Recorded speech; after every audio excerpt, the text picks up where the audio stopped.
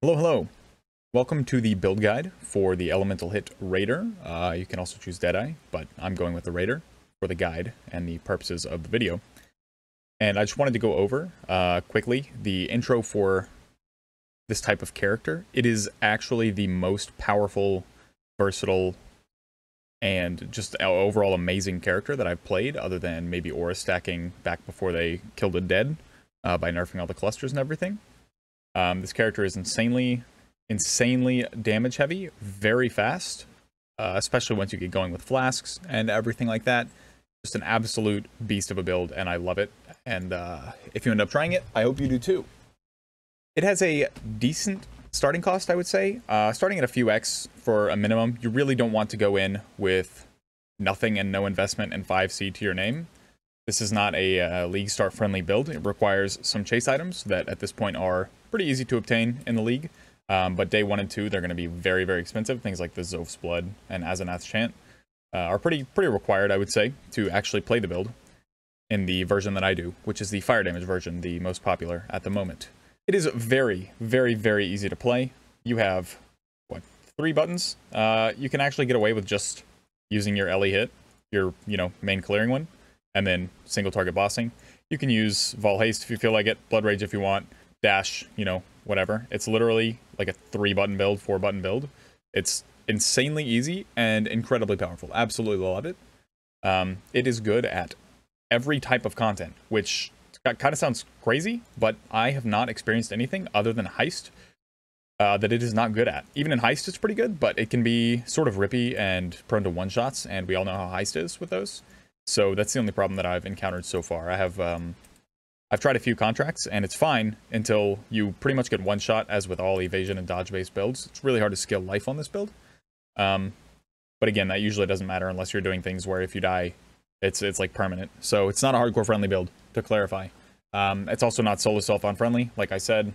Requires some chase uniques, XOPH'S Blood, ASENATH'S Chant, things like that. To clarify, ASENATH'S Chant isn't really required, but it definitely adds quite a lot of damage, and it also adds a lot of quality of life. It gives you 4 extra buttons that you don't have to press, which right now I'm using Lightning Golem, Combustion, Wave Conviction, Sniper's Mark, so I guess technically 3 buttons. This build versus other ones that I've done this league, it doesn't compare super well to like the hardcore solo self-on slammer that I played earlier in the league.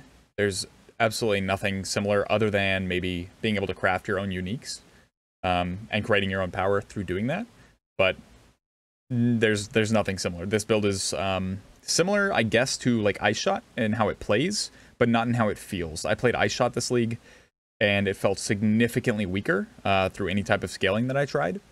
So I definitely would recommend I would definitely recommend an LE hit over pretty much anything else that I've played this league, which has been probably, what, 10 builds now? Probably nearing a dozen at this point, just cycling through, seeing what I enjoy. This one's currently level 98. The strengths and weaknesses of the build. Bossing. The bossing on this build is absolutely absurd. The amount of damage that you can do in a split second to any boss by just pressing your flasks and then just barraging them, and you have mana leech, so you don't actually have to worry about the auto attacking, is absurd. You can phase the Maven insanely quickly, even with a Headhunter on, with no rares to have killed beforehand. If you have something like an Inspired Learning, which I recommend, or a Headhunter, you are just going to absolutely blast everything single target anyway, so it's no big deal. But aside from that, if you're doing like Sirus or your Conquerors or anything, and you're going in with no buffs, using a rare belt maybe, there are definitely some rare belts that you can get with mods that are absolutely absurdly strong for single target, like elemental damage with attacks, projectile hit damage, things like that. And it just deletes bosses. It's pretty tanky against bosses, as long as you know sort of what you're looking for on them. I wouldn't say it is a noob-friendly build if you don't know anything about any of the bosses. There's a lot of like mechanics that you would have to watch out for, otherwise you're prone to one-shots. As you can see, I have 3,700 health here with 200 ES, so close to around 4,000 HP, somewhere around there. Survivability, I was just talking about that. It's like I would give it like near an A- probably, because it's really, really good at surviving, but it is very prone to one-shots and very difficult to scale any amount of life, unfortunately. We are kind of stuck with scaling a lot of damage unless you kind of wanted to like build a variance version where you go for scaling a lot of survivability, but stick with not speed clearing every single thing that you see. You know, with putting life on rings over LE damage, things like that. Damage for clearing is absolutely S tier. So the farming strategy that I've been doing is actually Nemesis on VALDO'S Rest with all of the Harbinger Watchstones here. And I would just roll basically for the Nemesis. Let's see if we can get it real quick for the Sextant. And basically, as soon as you roll the Nemesis Sextant, you go in and you delete the packs of Harbingers as soon as they spawn, which is the reason that I actually recommend using a Inspired Learning, because it helps in an insane amount when you are killing a ton of rares that they are spawning. With the variance of this build, I would say that there is a lot you can change, but also I believe that the meta is a meta for a reason. There is quite a few people playing this at the end game on Raiders, and trying to change that may work out for you. Trying to change, you know, the stats on the bow and the quiver and how you scale it may work out for you, but I highly recommend following the meta. Like I said, it's there for a reason. People are using it for a reason. It's very strong. This build is very strong without having to make any changes, and there's quite a few resources that you can find things on for it.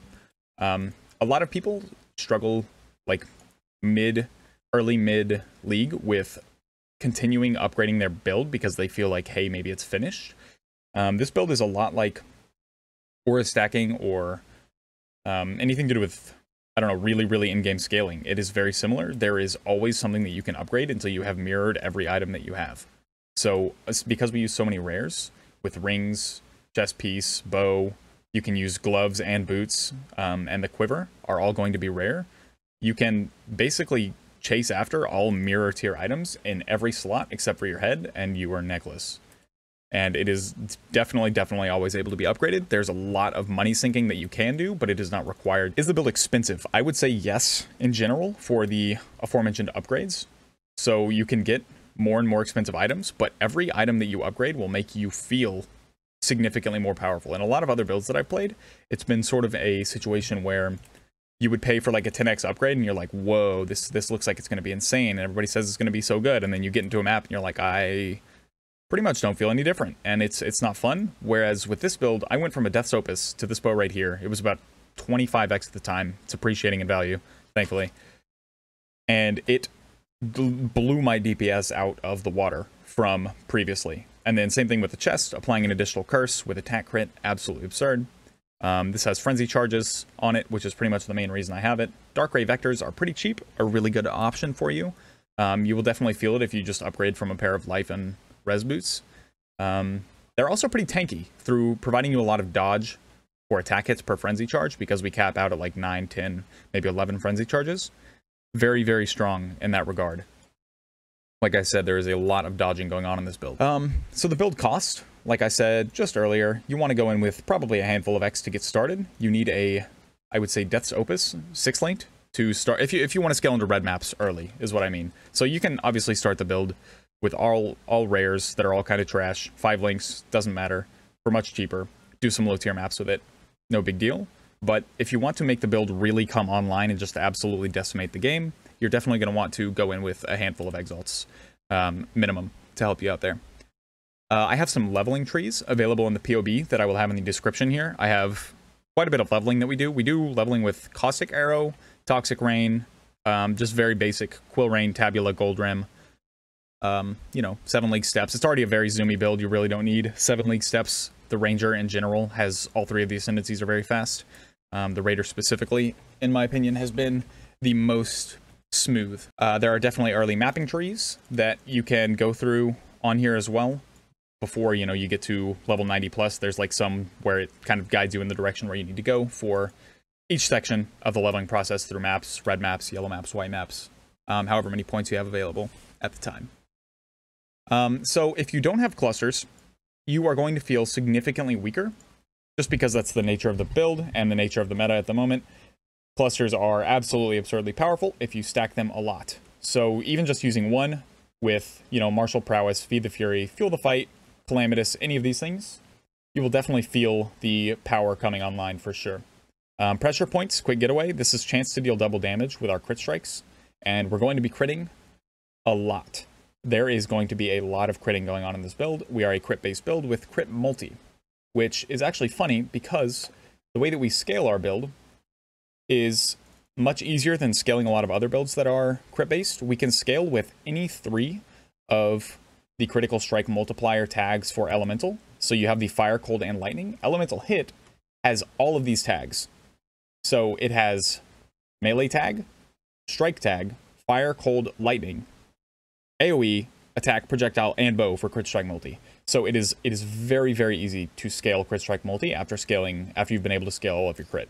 Finding jewels for it is much cheaper than it would be for any that use specifically lightning, where you have to go with spells, lightning, elemental. You can just go fire, cold, elemental, spells, bow, literally anything. It's much easier than any other build that I've tried scaling crit on, cost-wise and efficiency-wise. Gem links. For the single target, I opted to put that into this bow for when I'm killing bosses and such, because it gives them plus level.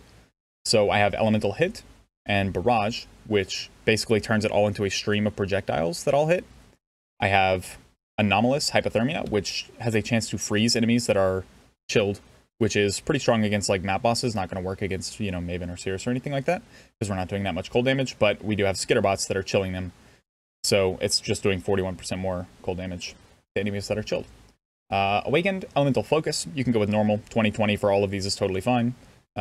Awakened elemental damage with attacks. This one is very, very good scaling for us. It is a 60% more multiplier with a 20% increased, and I believe it's like a 54% on a level 21 skill gem without being awakened.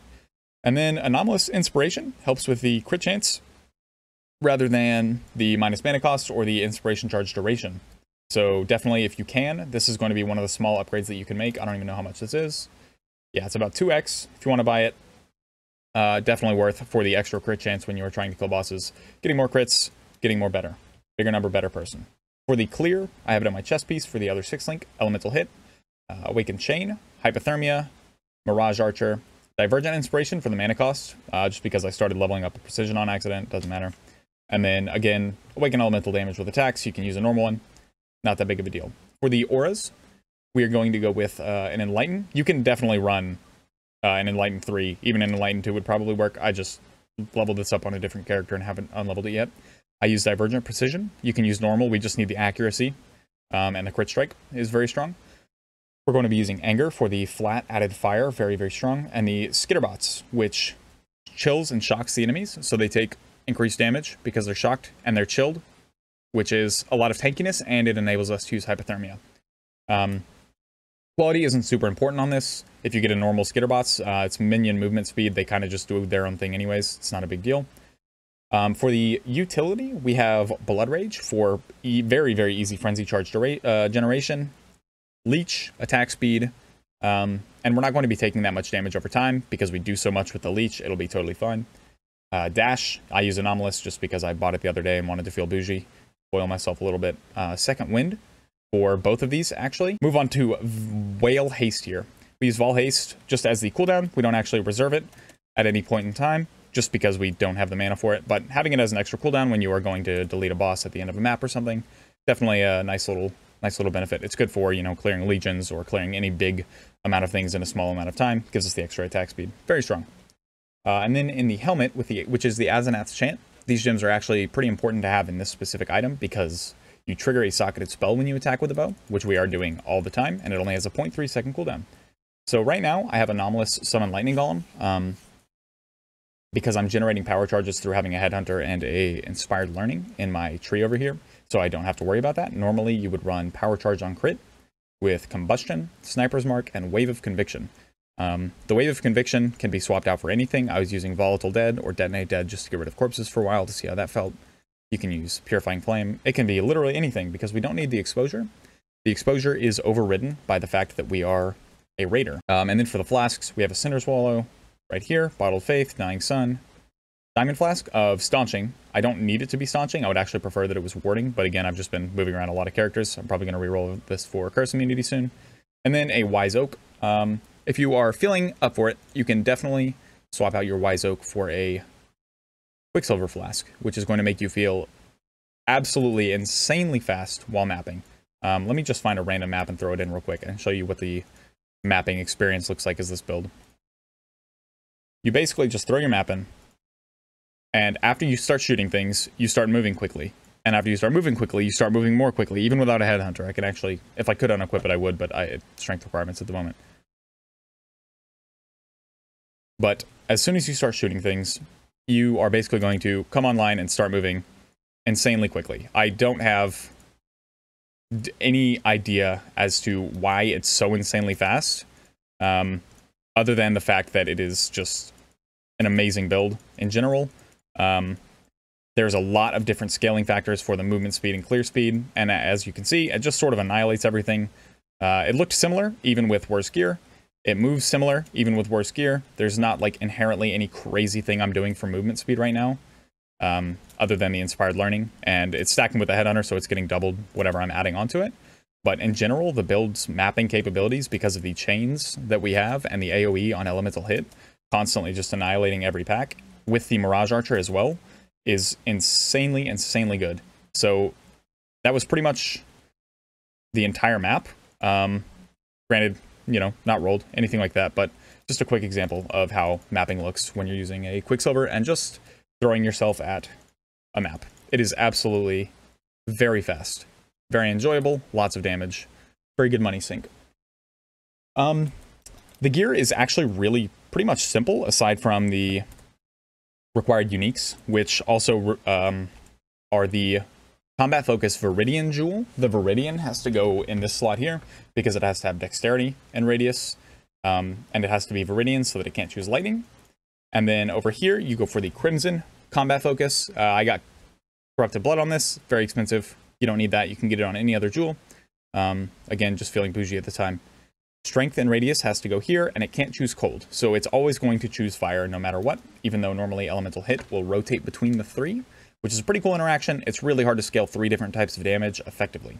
And then we're going to run XOPH'S Blood, which gives us cover enemies in Ash and Avatar Fire, as well as 12% Fire Penetration if you quality it with Elemental Damage modifiers, Fire Resistance, 10% life, lots of strength.